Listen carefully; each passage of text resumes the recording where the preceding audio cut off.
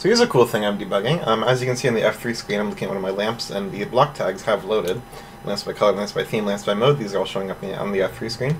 Right now my item tags have not loaded, there is nothing on the tooltip if I search hash. And you can see the last time the game tried to request things from my resource pack, it loaded blocks, fluids, entity types, and functions, but not items. I just want to reload and see what happens. This time it ran the items and functions. It loaded the items and functions folders, which means that they just disappear right off the F3 screen. But if I look in my inventory, now the tags are on the item. I just want to reload again. This time it loaded all 5, so they pop right back on the F3 screen. Reload again. This time it loaded only items and functions, so they're here on the item, but not elsewhere. Just want to reload. Yeah, okay, items and functions this time.